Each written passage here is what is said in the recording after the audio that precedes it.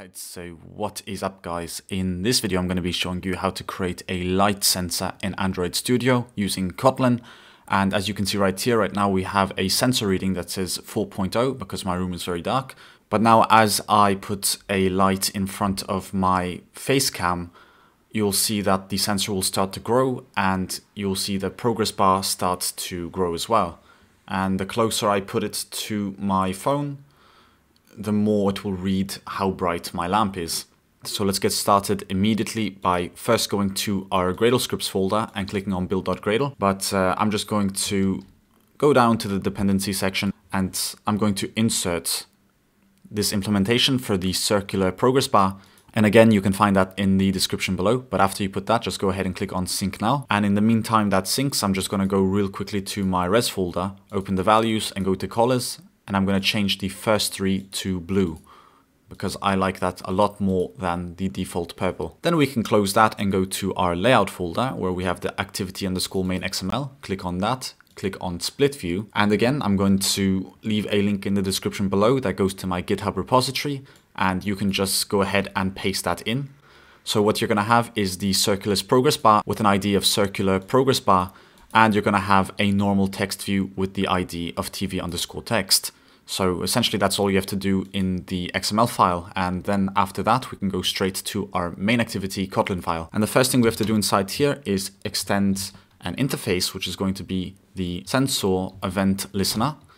And that's going to give you an error that we have to implement a few members. So just go ahead and implement those two members. Then we have to create a few late init vars. And the first one we're going to create is the sensor manager. So sensor manager, this one down here, just like that. Then we're going to create a private var for the brightness sensor. So we're just going to call that brightness. And that's going to be of type sensor, which is nullable. And of course, it's going to equal null initially. Then we have to refer to our IDs from the XML layout. So private late init var text is going to be of type text view, and private late init var progress bar is going to be of type circular progress bar. Then as always, to make sure this app stays in light mode, we're going to call compat delegates, and we want to set the default night mode to light mode pretty much by saying we do not want the night mode. Then we have to initialize our text with find view by ID, r.id tv underscore text. And the same thing for the progress bar. So pb is going to equal find view by ID, r.id circular progress bar.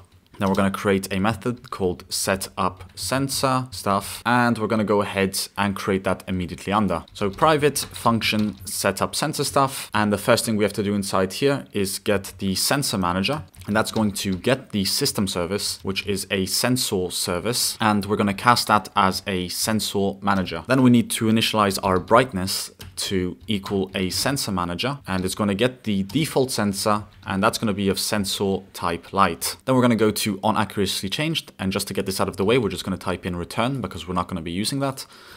And right under that, we are going to override a few methods. The first one's going to be called onResume, and every time the phone goes on resume, we want to call our sensor manager and register the listener, which is going to take this as the context. The sensor is going to be the brightness sensor, and we need to call the delay, which is going to be the sensor manager dot sensor delay normal. So we will sample the light at a normal rate. And this is good for very slow situations that it's not important. But if you have a game, of course, go to fastest or pick the other option because you'll get a lot more samples a lot faster. Then we have to go and overwrite on pause. And right below that, we're going to call sensor manager again.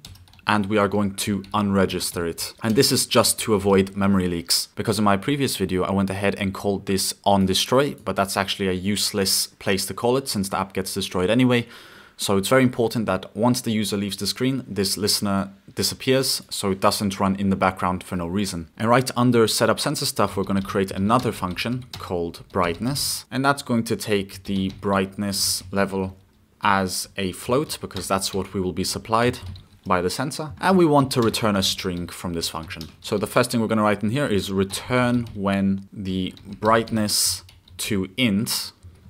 So when the brightness to int is 0, we want to return pitch black because it's crazy dark. Then if it is in the range of 1 to 10, we are going to write dark. And I'm just going to copy and paste the rest because you can put whatever you want here. This is what I experimented with and this is what I got. So between 11 and 50, I saw it to be gray. Between 51 and 5000, it was more or less normal. And above that, it was like staring to the sun. And of course, don't forget to add an else block or the program will not be that happy. So else, and this light will blind you. Then the final thing to do is to go to onSensorChanged, and inside here we are going to start with if the event, which is nullable, dot sensor, which is nullable, type is equal to sensor dot type light. Then we want to get the results, and to do this we're just going to create a value of light, and that's going to equal an event dot values at the index of 0. Then we want to set the text for our text view. So text.text is going to equal sensor, interpolate, pass in the light variable so we can get a number reading. Then we are going to create a new line inside this text. And we're going to interpolate again by adding the $sign and a pair of curly brackets, because inside here we want to call our brightness method and insert the light. And for the progress bar, all we have to do is call pb.setProgress with animation and pass in the light value. So setting up the light sensor was simple as that. Now if we go and click on run, you should see that we'll have a sensor that will read the light levels. Perfect. So right now we are in the dark. Now if I turn on my lamp, you will see that as I put it closer to the phone, the levels go higher and higher. And I think depending on which light I use, it might change also the intensity.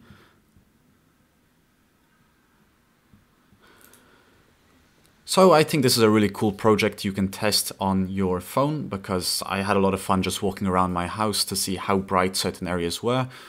And it's always fun to use sensors from the phone. But yeah, that's actually all I wanted to show you in this tutorial. If you have any questions, feel free to leave them in the comment section below. Otherwise, I will see you guys in the next video. Thanks for watching.